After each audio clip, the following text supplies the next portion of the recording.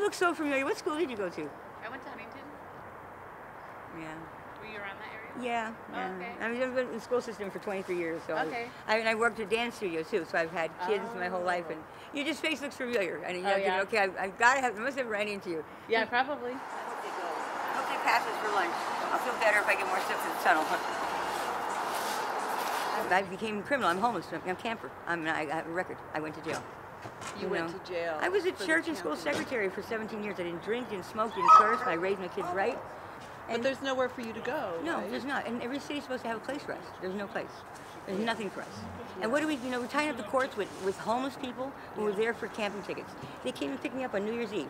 That was a Wednesday. For camping, I was in jail. Wednesday, Thursday, Friday, Saturday, Sunday, Monday, and get off Tuesday morning.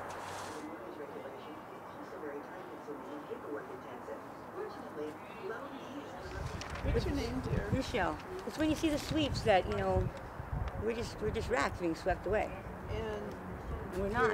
You're 55, you said? 53. Michelle.